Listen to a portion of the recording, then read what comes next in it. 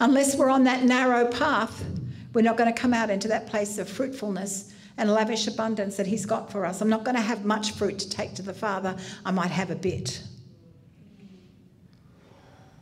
This is a season of radical change. And if you are uncomfortable with radical change, just get in line with the rest of us, because none of us are comfortable, right? None of us are comfortable with it, but we want it. We welcome it. In 1 Peter chapter 2, verse 9, this is something else that we need to get an understanding of. Otherwise, we're not going to be moving in the fullness of what he's got. 1 Peter chapter 2, verse 9 says, you are a chosen race, a royal priesthood, a dedicated nation, God's own purchased special people, that you may set forth the wonderful deeds and display the virtues and perfections of him who called you out of darkness into his marvellous light. So we're supposed to set forth his wonderful deeds and virtues through our lives. Yeah. But we have to understand that in order for that to take place, you are a chosen race. So if you ask me what my race is, what would it be? Yeah, but in the natural? Caucasian? Australian? Irish, yeah. A race. The only race I am is a kingdom race. This is where you're going to have to strip yourselves of anything that you feel describes who you are. Like Paul said, everything that I thought was worthy is really nothing but I'm going to consider it dung. So the race you are is a kingdom race. It says that you are a holy nation. A holy nation. What nationality are you? Kingdom. I am no longer an Australian citizen. I am here because my Father gave me a visa from heaven to be born here and to do a work here in this nation. But in reality, if you want to know where I'm truly from, I'm a citizen of heaven. That's who I am. And my first loyalty, my first responsibility is to heaven. I cannot agree with governmental legislation that legislates sin.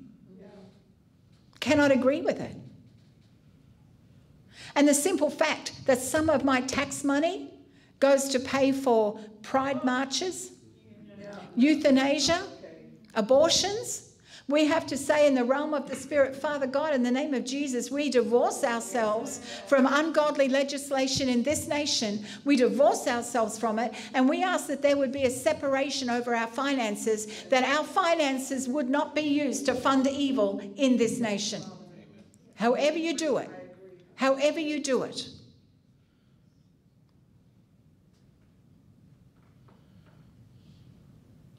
In fact, those that are perpetrating evil and wickedness in the nation,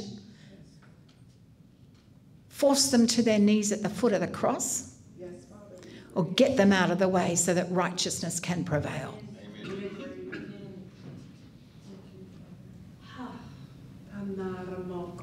So your race is now God's race. You're children of God. You're a holy nation. You come from the kingdom, and you're a royal priesthood.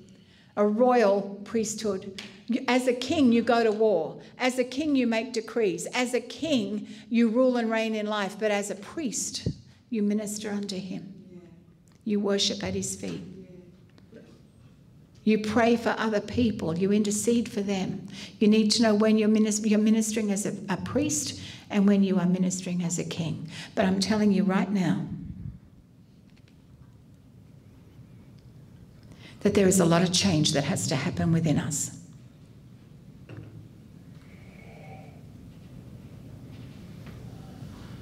We want the new wine.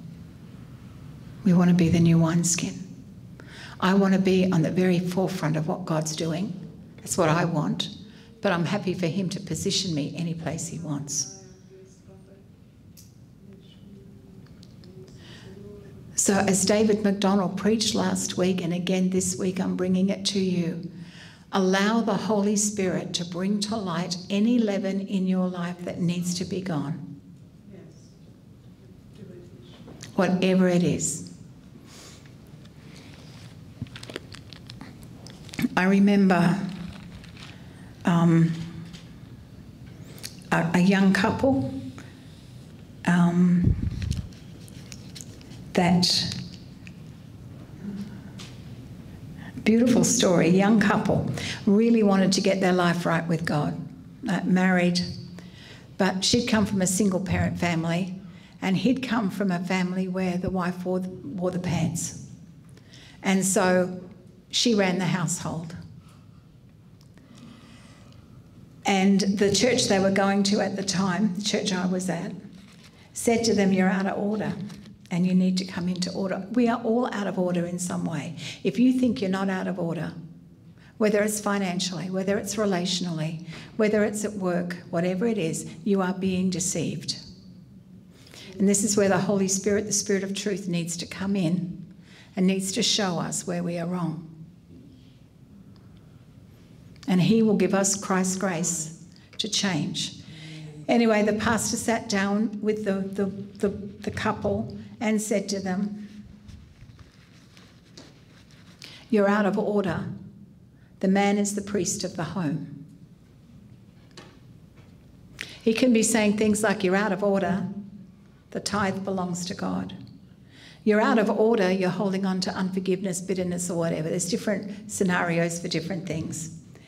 And they really wanted to change. It was wonderful to see what God did. It was not an easy, pain-free transition because it was long-held beliefs and long-held habits that they had.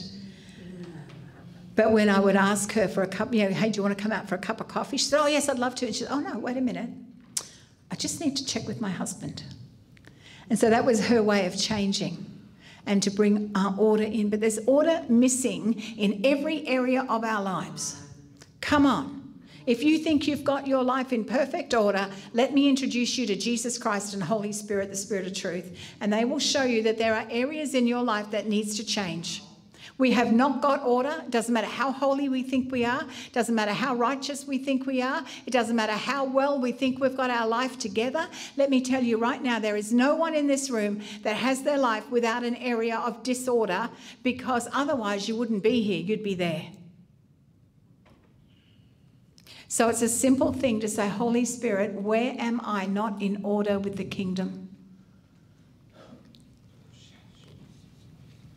And show me how to change." It could be financial, that's usually the big one, or it could be health.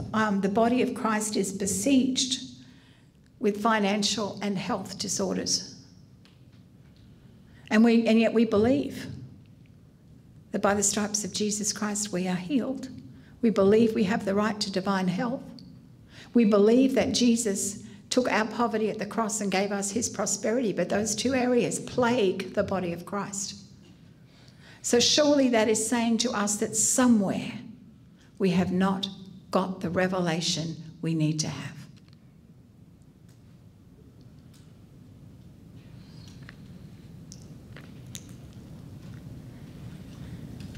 New wineskin is not going to be that comfortable to allow God to do. But it's what we all want. Yes. It's what we all want. Yes. I want Christ to be fully formed in me. Yes. So I have an issue in my family where some of the relationships between one of my children and the rest of us is very strained. It's really horrible. And I used to get really hurt every time I see something on Facebook or I see something happen. I would really feel the pain of a disjointed family. And it just hurt. It was just hurt. And then I was thinking about saying, "God, I don't want to live with this perpetual pain, and I don't want to live with this feeling that my family is so disjointed. I'm believing that I've prayed that you would heal it, and I'm believing you are healing it, but I don't know how to stop the pain." And he said to me, well, careful how I phrase this in case it's seen. So-and-so has the gift of a pastor on their life. They're not pastoral, but they've got that loving pastoral gift. See that as a redemptive point in your family. That they married into your family to release a redemptive pastoral compassion upon your family. It's just that they're not yet in that position. So now it's like, oh God, I just really want to thank you that so-and-so carries such a pastoral gift and that you've brought her as a redemptive member of our family, and that when she's properly positioned, then things are going to be amazing. My last name, Torti, which is my married name, which is sometimes you might need to think about these things, but my last name, Torti, actually means twisted, lame, and torturous. How's that for a last name? Right? Praise God for Smith and Jones, yeah? But that's what it means. And I kept that name because I had 6 small children, and they had their father's surname, and if I went back to my maiden name, it would just be confusion. You know, they were 6 and under. How do you explain, well, you've got that surname, but mummy's name is this one? So I thought, oh, I'll just annoy my ex-husband and keep the name. But when I found out it meant, oh my gosh, twisted and torturous and lame, my goodness me. So I prayed about it. I said, Lord, I just want to thank you that I am the redemptive connection to take that curse off that name and to release the blessing of God throughout the family.